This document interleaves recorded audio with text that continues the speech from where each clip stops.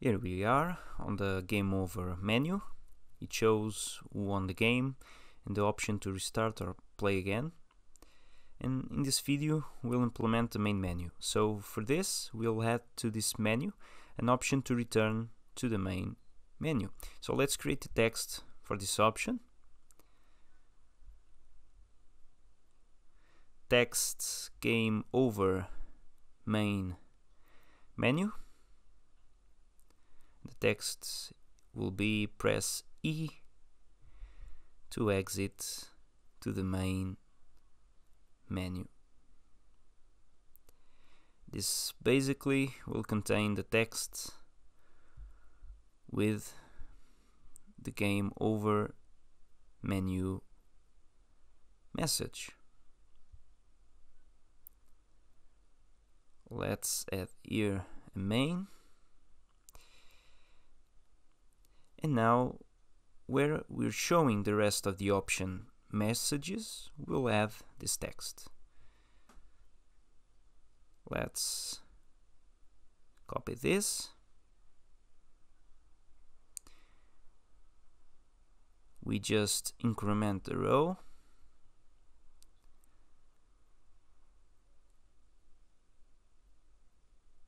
And change the text variable.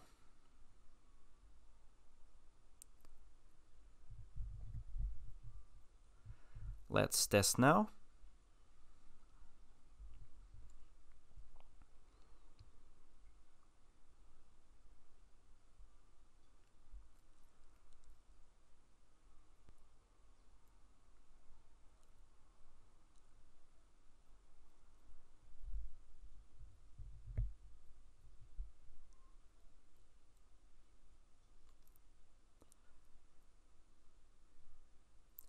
Cool, so now there's an option to exit to the main menu. So let's create now the procedure to show the main menu. It could be here below the Draw Game Over menu. So let's call it Draw Main Menu. Let's finish this. Red command. Let's create now the text for this menu.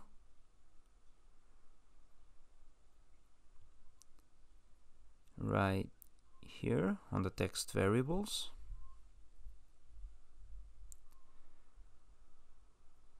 Let's call it maybe text main menu title. This will be very simple, just a simple text called main menu. And this will be the text with the main menu title. Now remember that our game will have two modes available. So single player, where you play against the AI, and the multiplayer, where the two players are human. So let's add an option for the single player mode. Text main menu, single player, and you select the option by pressing the S key. So single player, and you press the S key. And we can comment this too. This will be the text with the single player message. Let's copy this, and now for the other game mode, the multiplayer mode, we change this to multiplayer. Let's change this to uppercase. And here instead we'll use the M key. So let's change this too. And this to multiplayer. Now we also add the option for the player to exit the game. So text, main menu, exit, and we'll be using the E key. So exit game, and we press the E key to exit the game.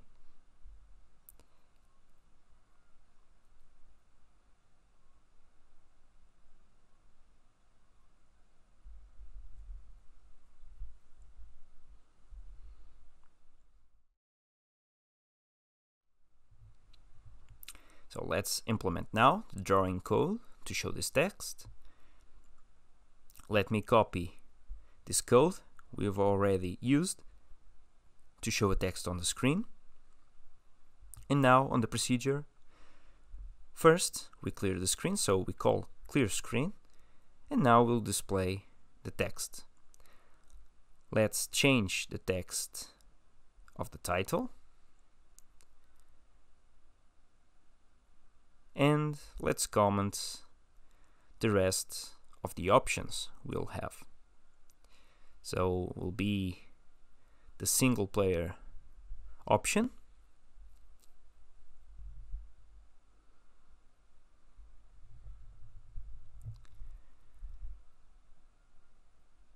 the multiplayer option, and finally the third option, the exit message. So let's copy this code to show a text, and we just need to change the text, and don't forget to change also the row. So let me change here the row.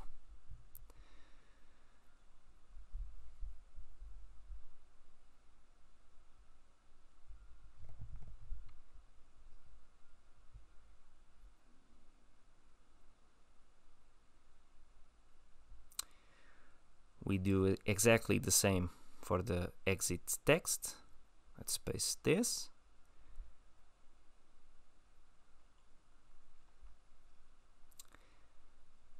And now for this menu to work as pretended, we need to wait for a key press for the different options available. So let's just copy the code from the game over menu, the code to wait for a key press from the user, this right here. And now we're waiting for a key press. So let's go back to the other menu we already have, the game over menu, and let's add an option to return to the main menu we just created. So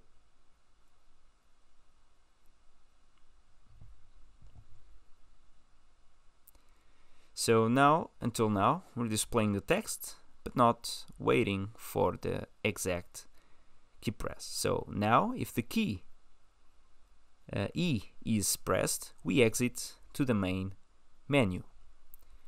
Remember that we are on the game over menu. So let's do the comparisons with the E, uppercase and lowercase key. And if this is pressed, we exit to the main menu. Let's create here this label.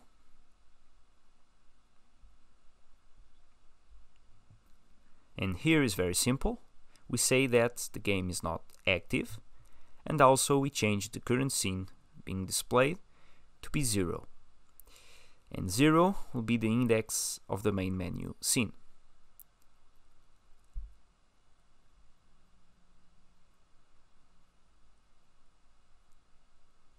And this will be a new variable that we will use to keep track of the current level, menu or scene we're currently at. So given this variable, we'll draw the main menu or the game, for example. Let's create now this variable, this new variable. And let's start this variable with 1, and 1 being the game, 0 the main menu, and 1 the game.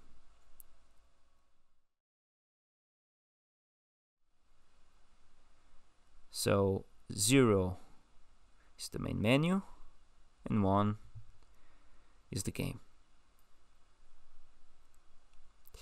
Now here on the root and heart of the game, where the main processing occurs, we check to see which scene we're currently at. So let's do a CMP, the current scene, and if it's 0, we show the main menu. So we jump to the show main menu.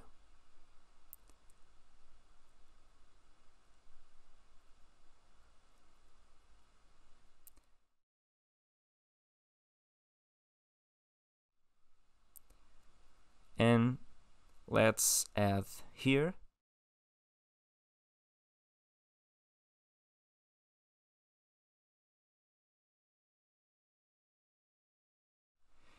we draw the main menu and jump again to the main processing. Because we have those jumps here, we can move this red command below all of these labels. Let's paste it. Let's change the current scene variable to 0, and this way our Pong game starts on the main menu instead of the actual game. So let's test this now.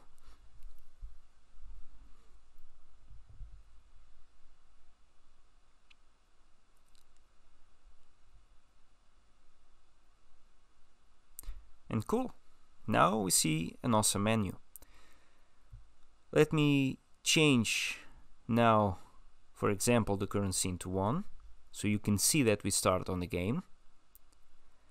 And let me assemble this again.